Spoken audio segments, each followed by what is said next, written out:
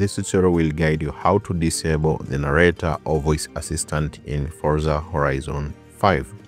Now make sure to go to your accessibility or settings by pressing here on the X symbol. Also on the settings, make sure to select here on accessibility.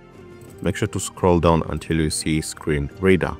Now also on the screen reader, you can either set it to system default or simply turn it off.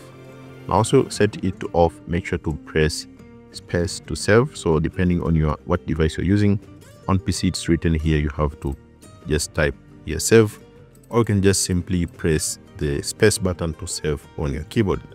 Now once you save it, then you'll no longer hear the voice assistant or the voice of the narrator.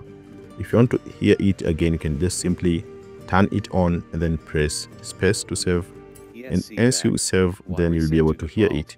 Or simply turn it to system default and then make sure to just press space. Once you press space, then you'll be able to save your screen reader settings, and that's it. Thank you so much for watching this video, and I hope this tutorial helped you, and see you next time.